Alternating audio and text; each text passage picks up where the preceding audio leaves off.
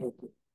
Well, good afternoon, Namaskar, distinguished colleagues, especially Dr. Arun Gupta ji, my distinguished friends from various professional organizations, Dr. Jaideep Kang, uh, Madam Sangmitra Savanti, Dr. Giridhar Gyani ji, Dr. Baswara ji, indeed, of course, my colleagues also from WHO and UNICEF, and all the esteemed participants on this meeting. I'm very happy to be a part of this uh, conference meeting, which deals with a noble cause, namely the cause of promoting breast milk feeding and breast milk access to children, to babies, to infants in our country. We have unfinished agenda in this sphere. All neonates, all children, all infants deserve exclusive breastfeeding for the first 6 months. They all deserve to be initiated into feeding in the first hour of their birth, and they all deserve continuing breastfeeding along with complementary feeding after 6 months of life. These are fundamental principles of nutrition of young children. Uh, I agree with the fact that the early initiation of breastfeeding needs a very major push, as you have correctly pointed out, that we have reached a level of you know 90% or 89% institutional births as per the NFHS 5 2019-21, but initiation of breastfeeding to the tune of 42% or so is clearly uh, not in step with the opportunity. We have uh, made progress because if you look at the initiation of breastfeeding within an hour in 2005-6, the way down as 23%. So progress has been made, but there is a lot more that needs to be done. We know the benefits of early initiation of breastfeeding. A, it makes breastfeeding overall more successful, even after discharge, and that's a very critical part. Today we are talking about our work in the hospital, but there's a lot of work beyond that. Good start in the first hour and good start in the hospital institutional setting paves way for a much more successful breastfeeding after these babies are discharged. So clearly, that experience and that opportunity we have within hospital is so very, very, very important. Uh, but we must remember that this uh, issue of early and optimum initiation of breastfeeding and optimum breastfeeding to the babies inside in the hospital has at least two important challenges or specific challenges. One challenge relates to the fact that there is a significantly high cesarean section rate. Our cesarean section rates overall are about 22%. It was stated as per NFHS data. They're much higher in the private sector, 47%. As you saw, they're higher in urban areas, as you would expect, and so on. So this complicates the matter. And if you look at state-wise distribution of cesarean section as a proportion of all births, it's as high as 61% in Telangana, and so on. In some states, it's really high overall, 45% in Tamil, Andhra 42%. And clearly these are well above the usually acceptable level of cesarean section, and there's a need to rationalize the choice of cesarean section as per scientific guidelines. So today we are talking about the impact that cesarean section related morbidity, or let's say situation, uh, tends to offset our efforts on breastfeeding. Yes, it is not fully natural in that situation, but the fact remains, as you correctly said here, that if efforts are made, successful breastfeeding And early initiation of breastfeeding in cesarean births is also very much possible. And the tools that enable us to make a success out of that are therefore very useful. I'm sure other organizations also have their own educational materials and their own approaches, how to make it, uh, how to handle this. But clearly, this is one area. And I think the role of my distinguished colleagues from the obstetrics and gynecology fraternity here is very, very important, because they are the ones who, in the hospital settings, are the first ones and in a more intimate way are in touch with the future mother and the pregnant mother, preparing the mother uh, effectively and answering her questions and the questions of the family, preparing them as well, is really critically important for our obstetrics colleagues to take care of. Caesareans in particular, since they impose more difficult situation with regard to feeding, when we are offering them cesarean section, an effort of a way of guiding the mothers to still be successful breastfeeding initiator is therefore a very special responsibility of obstetrics colleagues. Other teammates, nurses, pediatricians, and others are also equally important. But hospitals also have a role to play. They create an environment in which all these interactions take place, and their leadership makes it very clear that achieving high and optimal and perfect breastfeeding rates is an objective to be achieved for all hospitals, public or private. This is a noble goal. It's a humane goal. It's a goal that represents the very essence and very high point of our medical profession. So I would request that all of us work together in that area. So there are genuine reasons for cesarean section. They must be promoted. Cesarean section saves lives. Undue use of cesarean section is at times unscientific, and that should not really be accepted as a norm. But whatever the case may be, collectively, to give the best start to the baby, initiation of breastfeeding in cesarean born babies is very much within our grasp, within our capabilities, and within our joint endeavor. The, the second challenge uh, for successful breastfeeding, special challenge, I would say, is to be able to deal with babies who are small babies. About 25% babies are small, another few small percentages are babies who may not be optimally well. So there is a proportion of babies who need special help. And in particular, we focus on small babies. Small babies, because of their maturity, because of their low small size, even if the maturity is good, because of the energy level that they have, because of the complicating conditions that may be the ones who fail breastfeeding within 1 hour, an optimum breast milk feeding during the hospital stay and beyond. And therefore, all of us should join hands to make sure that special care, special efforts, and special approaches are implemented by all of us to make breastfeeding success for our small babies as well. And here, there would be need for additional expertise or tools or effort, which should include expression of milk, which has been stated.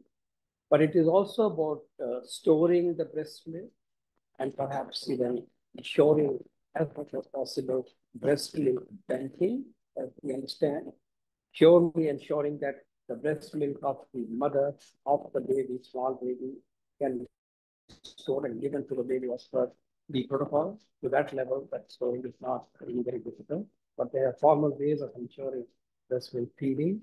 Then also an important area is for us to be very competent to be imparting feeding to the baby, small babies, using, Katori, spoon, tube feeding, and so on. I like to see that there are tools available for this and they are promoted. Tools maybe will have been developed by, of course, surely we have tools, such tools, educational material from AIMS system and website, Unity Forum, National Ecology Forum must also be having this. So please do promote all those tools that make a small baby succeed with breastfeeding, which is so. One of those who would fail, I want you to appreciate the fact that if there's a gap between 90 and 42 gap, a part of this gap, or I would perhaps think a significant part of the gap, is indeed cesarean section babies, and we talked about that, but also equally importantly, small babies who get moved into the nursery, or even when they're alongside the mother, uh, you know, they need special care and special effort, and their success would mean that they really. So unless we address this challenge as well, our success will not be enough to bridge the gap. And another very important part and totally interlinked to this effort of small baby feeding is the initiation of skin to skin and kangaroo mother care. That must also be promoted in all hospitals. All low birth weight babies deserve to have skin to skin contact. They need kangaroo mother care as per the national guidelines. And here I want to refer to the fact that 2014 KMC and optimal feeding low birth weight guidelines of the Government of India for all hospitals, all babies are also available for all to consult. So promoting skin to skin soon after birth helps is a norm for all babies, and then continuing skin to skin contact and kangaroo mother care is the norm and the standard of care for small babies. And we know that apart from other benefits, KMC promotes more successful breastfeeding, better lactational success, higher volume of breast milk, and higher probability of successful breastfeeding post-discharge. Therefore, feeding and successful feeding in hospitals for our babies cannot be seen without ensuring focus on small babies, as well as a clear focus and embracing the practice of skin to skin and kangaroo mother care in a very big way. Without this, there will be a gap, and indeed, I would say without this, we are not doing an optimum job for the best welfare of our baby. And KMC also has, of course, uh, positive impact, positive effect on the state of the mother. So the point that I'm making is that collectively, all of us, the KNI, IAP, NNF, AHPI, IMA, each one of us, BPNI, all of us should really importantly, systematically focus on the feeding of low-birth babies, the expression, the feeding technique, the volume to be given through tube feeding, common precautions, and uh, and effective storage of breast milk, uh, in a rational way, breast milk banking, and also kangaroo mother care. This is one part through which I'm sure our successful breastfeeding in hospital will be achieved, and we will make our hospital to be breastfeeding and baby and mother friendly through this route. Having said that, I also want to reflect, and I'm sure our influencer would also talk about this, because increasingly we will be we'll continue to deal with small babies in time to come for different reasons. So clearly, there are following sites or locations in the hospital that we have to be mindful of. One is the antenatal care chamber, where there's an interaction between the future mother and the uh, obstetrician, expected obstetrician. That's where the talk about breastfeeding should really start. Then labor room connected to the recovery room where the baby and the mother would lie for a while is another team and another space. Post-op recovery room, post-cesarean, where immediate breastfeeding as much as possible needs to be ensured and which can be made a success. And third area is the standard postnatal room or a ward. But the fifth area is also nursing. So I want that all of us should remember there are a lot of babies, significant number of babies and very special babies lying in the neonatal care. And there the feeding, again, the standard of feeding is breast milk feeding. And I talked about the fact that small babies who are breastfeeding and several of the small babies who are particularly a certain gestation and age, as well as those who are unwell of any gestation and weight, are in the newborn unit. Therefore, promoting breastfeeding practices for the babies inside the nursery, when the standard of care remains breastfeeding, is also an area of work. And there should be tools for this. BPNI and everybody else should also talk about how to ensure that babies who are in the neonatal care setup, intensive care or otherwise, for very good and genuine reasons, also receive optimum support for breastfeeding. And here I've already elaborated the notion of feeding of the low birth weight baby, because those are the principles that really determine overall feeding effort. So I want us to remember that hospital is not just the labor room. Hospital is not just the cesarean section operation theater. It is the post-op area. It is the labor room, adjoining area where babies would be in the earliest phase of their life. Then the ward, then the newborn unit, and above all, the chamber in which there is an interaction of the mother, the future mother, and the pregnant mother, presently the future mother, who is in discussion with the obstetrician. You have highlighted how this can be achieved. The points are well taken. But I think for others who are not at an optimum state right now and would like to move further, additionally, a quality improvement paradigm can be used. That's a use that shows how a change can be brought about systematically as a team effort.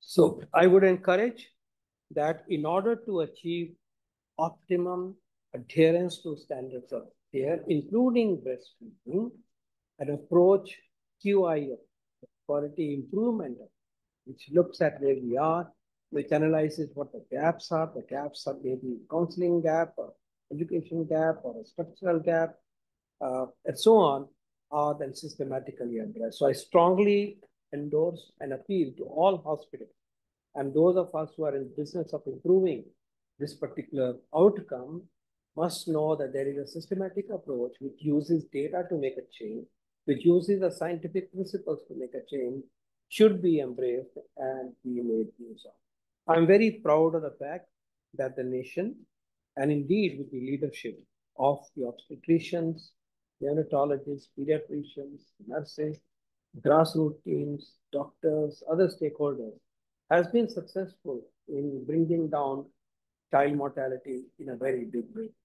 We achieved the under 5 child mortality MDG, which people did not believe. We were able to bring down under 5 mortality rate of the 1990 level, whatever it was, to be tested 125 by 2/3 by 2050. This nation did it. You all made it. The leadership, all the professional groups, and the hospital system that are here have been responsible for doing this. All of you did. All of India did. We all did. We as a nation did it.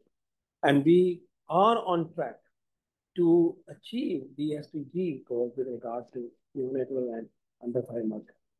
We accelerated our neonatal mortality much more than what the world could do. People did not believe it. That is the power all of you, all of us have.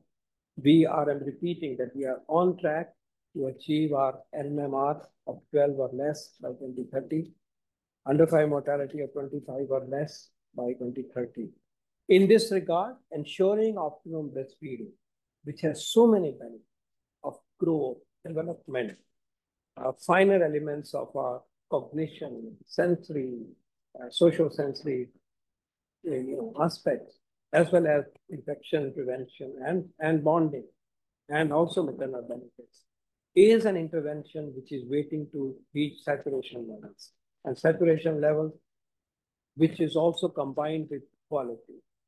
And surely achieving highest possible breastfeeding rate, breastfeeding rate, as the case may be, will further help achieve the health goal, the nutritional goal, but also help achieve smart future generation, which will deliver us 2047 goal of Viksit Bharat and beyond. And we want our babies to be strong, our babies to be well-nourished, healthy, be cognitively highest of the highest level, and in that regard, the noble intervention in the form of breast milk and breastfeeding that we had will go surely a long way. So I admire that we all are stakeholders of promoting this noble, this godly, this task uh, and endeavor. We have gaps to fulfill. We have the technology and tools among putting all of us together. We know how to do it. We have the knowledge of how to scale up such training, how to make a change, for example, by QA approach, QI approach, sorry, quality improvement approach, and how we can face the difficult challenge that comes out with interventions which are often necessary but not always so, such as in cesarean section or post separation that may happen. But we also must be mindful in the end. I like to emphasize again that breastfeeding journey and breastfeeding saturation and quality achievement are not possible unless we make a concerted, first systematic effort, evidence-based effort to ensure that our low birth weight babies, whether in hospitals or there, whether within 1 hour or there, whether in the ward or in the newborn unit, receive breast milk feeding and breastfeeding and they train to directly breastfeed ultimately after our support for a few hours or days. This is a journey which is not complete without achieving this work. And here, the role of kangaroo mother care is intricately and inseparably linked to our efforts. Thank you very much for the opportunity. My best wishes. Thank you. It's been an honor to be a part of this course. Yes.